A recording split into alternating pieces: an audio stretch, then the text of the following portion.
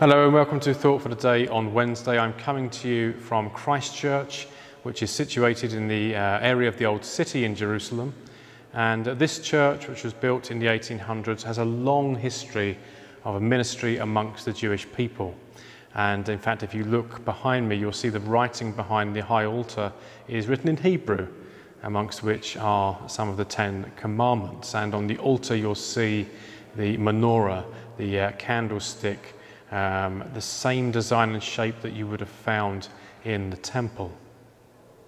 I'd like to read this morning from our Gospel reading from Holy Communion, and it's quite a short reading, so I'm going to read it to you now, but if you want to look at the verses, they are down below as usual. Please feel free to pause the video before we carry on. So Matthew 13, 44 to 46. Jesus said to the crowds, "The kingdom of heaven is like treasure hidden in a field which someone has found. He hides it again, goes off happy, sells everything he owns and buys the field. Again, the kingdom of heaven is like a merchant looking for fine pearls. When he finds one of great value, he goes and sells everything he owns and buys it." What's happening in this parable? First of all, this first man, he's in a field, he finds some treasure of great value, and he knows its value.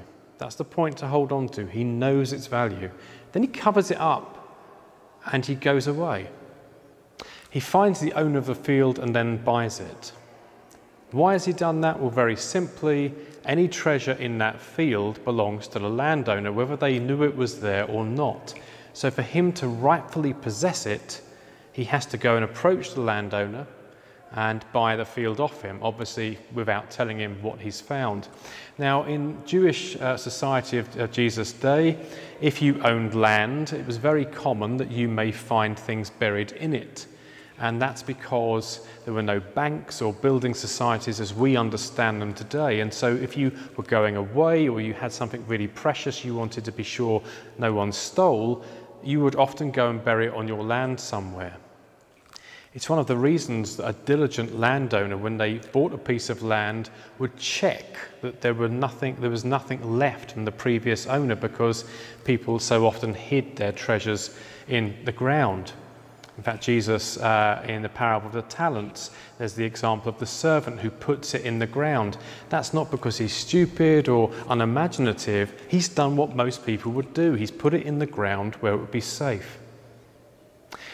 And so we have this man who recognizes the value of the treasure and then goes and sells everything he has to buy the field. And accordingly, you have the pearl of great price that the merchant who's found it goes and sells everything that he has to get it. What is the message of this parable? What is going on is that both of these individuals have recognized that whatever it is they found, it is of such great value to them, they will give anything for it. They will give everything they have for it. They recognize its value. And Jesus says that the kingdom of God is like this. It's so valuable that it's like a man who sells everything he has for the pearl of great price or the treasure in the field. That is the value of being part of the kingdom of God. That you would give everything you own to be part of that kingdom, to be a member of that family. The kingdom of God on earth is the church. Christian brothers and sisters. We're called to be part of that kingdom.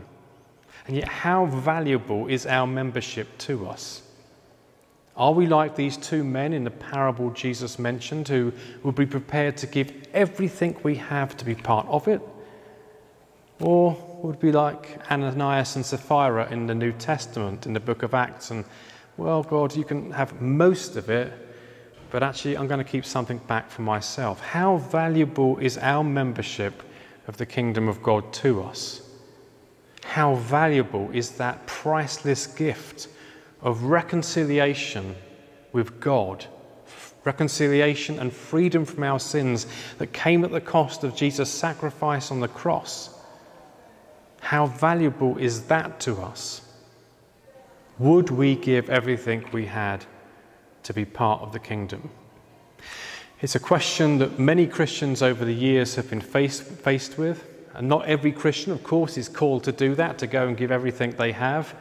But there are Christians who are. And even if you're not called to give everything you have, there may come a time that God calls you to give something very precious to you in service of being part of that kingdom. And so I want to ask you again, how valuable is the kingdom of God to you? How valuable is being part of that kingdom of God for you? If God called you to give up everything you had in service of the kingdom, would you do it? It's a tough question. Let's pray in those circumstances, if we find ourselves in them, that not only would we be willing to give up whatever God is asking, but that we would do it gladly and joyfully, remembering the Lord loves a cheerful giver. The value of being part of the kingdom of God. Let's never lose sight of it. Let's never lose hold of the fact that the kingdom of God and being part of it came at a cost. It came at the cost of Christ's life on the cross, and in turn, it may also come at the cost that we are called to give up everything we have, or to make a commitment that will radically change our lives, whatever it might be God is asking. Amen, and God bless you.